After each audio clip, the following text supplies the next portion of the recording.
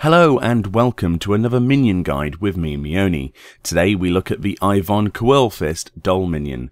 This is obtained from the last boss of the Temple of the Fist instance and has a chance to drop off of the boss of the same name.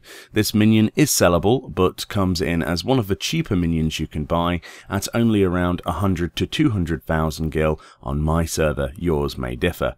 The minion is essentially a floating head with comedic moustache and eyebrows, and sadly does not feature much in the way of interactions. Here's me attempting to achieve reactions with the Mama Tier title on, and using various emotes that I could think of. Sadly, no dice. However, he will occasionally stop still and spin around, with his eyebrows and moustache flailing wildly as he does so. He's a rather odd one, this, and strangely he seems to have pink areas on his eye. I'm really not sure what that's about. Either way, his minion text reads, "Summon your Ivon Coeurlfist Doll Minion, technically Coeurl-Paw."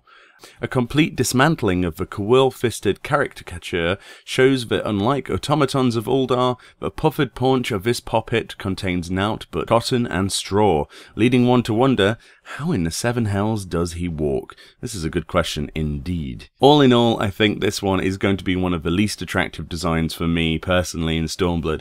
It's a cool minion to have in your collection nonetheless, however I feel they could have done quite a bit more with his actions and possibly some extra reactions.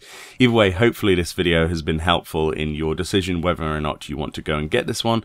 If you enjoyed it, break that like button like you lovely people usually do, and I will see you next time.